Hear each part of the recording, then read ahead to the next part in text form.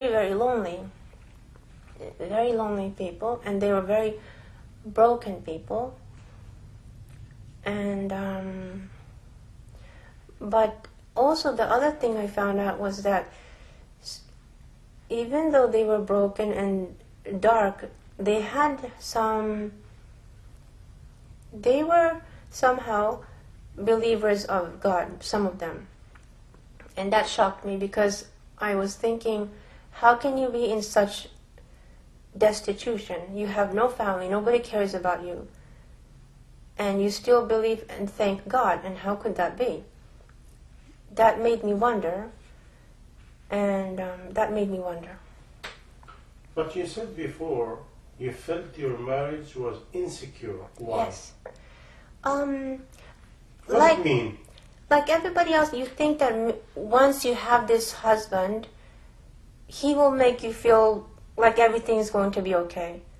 There's nothing to worry about. You are together. And I think we all have that something we want to lean on that would not fall down, that we could completely lean on and will not move. But I found out that that was not the case.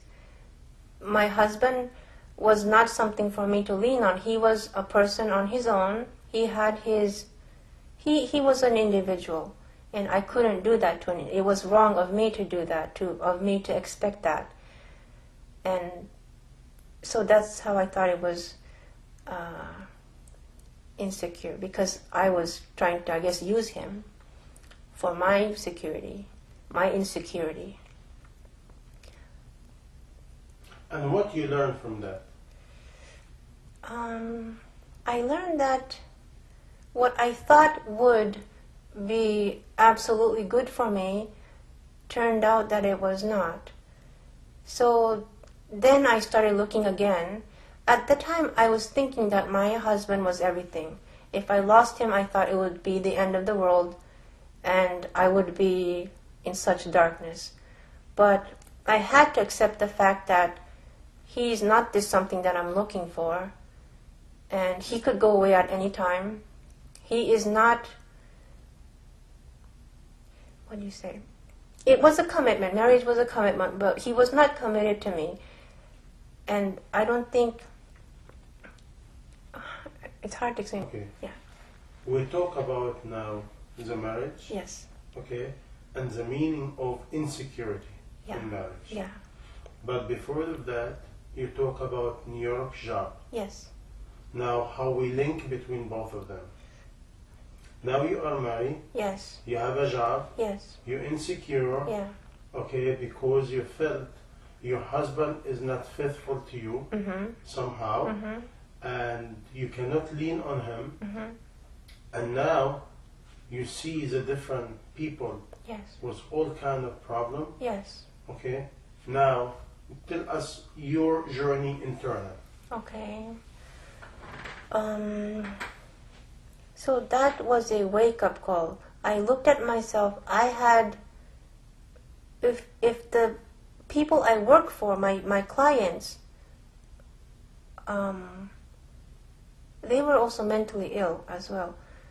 If they looked at me, I looked like I had the perfect life. They look at my husband. He's good looking. For the most part, he's very sweet. He's a very decent man. And I was young. I was healthy. I had a pretty good salary.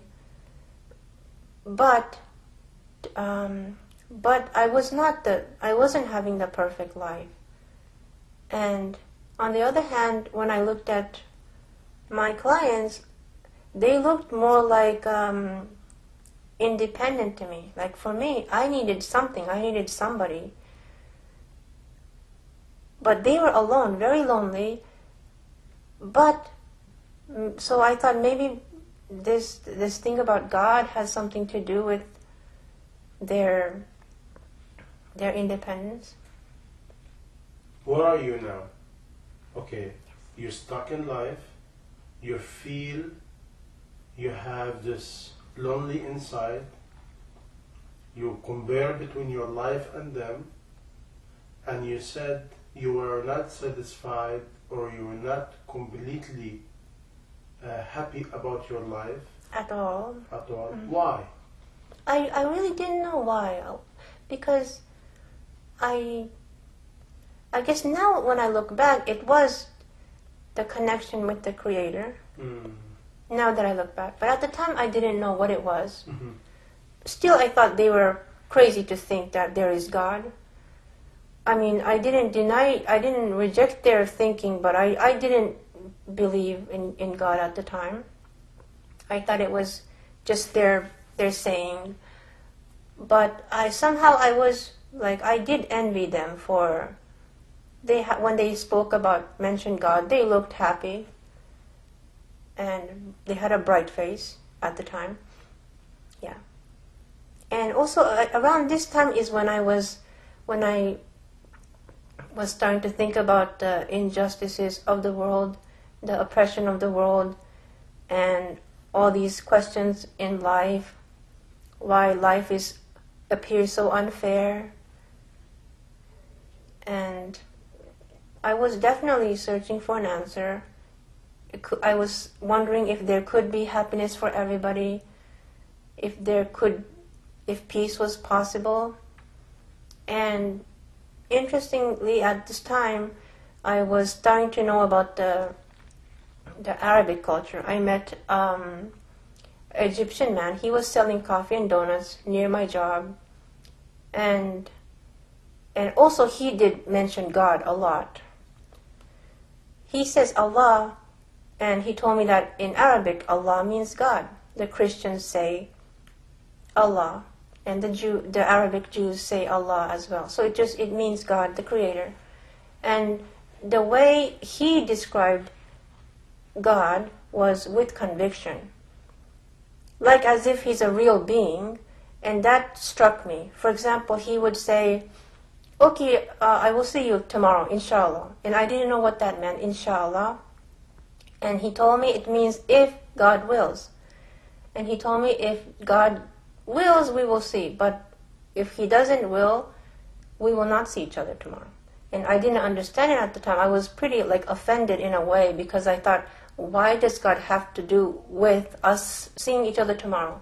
So at the time I didn't understand it. But his conviction did affect me, that he believed really strongly, that with no doubt. He knew there was a Creator. He knew this being. So that kind of made me interested about what is Islam.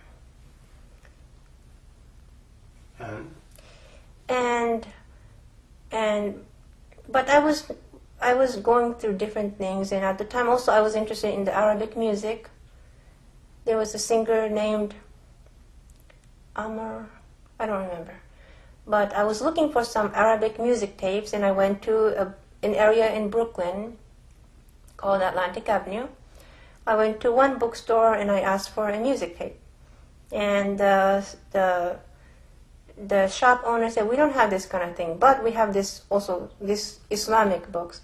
And I said, Islam, that's also the thing that the other Egyptian guy was talking about. So let me look at it. So that's how I looked into some of the Islamic books. Yes. That's where you went from music? Yes. And you end up with an Islamic books, Quran and everything, cassette and everything. And because for me it was just part of the Arabic culture that I was interested in. I thought, let me look at it. Yeah. And one thing that hit me was the people in the store were very friendly. There was the shop owner and there were some other customers. They seemed very helpful to me, and I never seen people like that before. They were generous. They seemed caring, and I felt like brother and sister. I mean, they looked like Arabs and with strange costumes, but I felt comfortable. So when I went back home, I remembered them. I remembered that they were good people. Yeah. And then, I forgot how. Somehow, I got a phone number from one lady. She was a Muslim. And oh no, she called me. She called me one night, and she told me, I heard that you went to a bookstore, and I have your phone number. Can I talk to you? So this lady started to talk to me about Islam. It was very unexpected because I was